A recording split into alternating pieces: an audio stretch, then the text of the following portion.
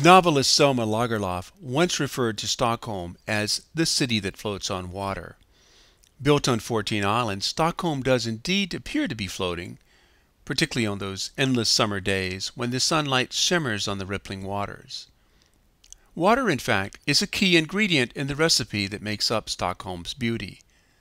There are quite a few ways to appreciate this fact from the perspective of the water. One is to get out on a boat. You'll find no shortage of canal tours and city tours in Stockholm.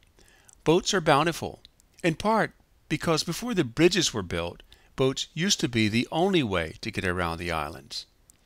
Many of the boats are as beautiful as Stockholm itself, particularly the coal-fired steamers.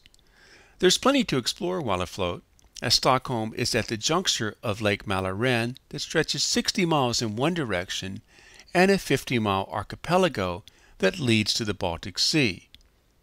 You could also get in the water to experience Stockholm. All you have to do is pull on some waders and obtain a fishing license, and you may be lucky enough to pull out a 20-pound salmon right next to the Royal Palace in the city center. Dinner doesn't get any fresher or any more local than this.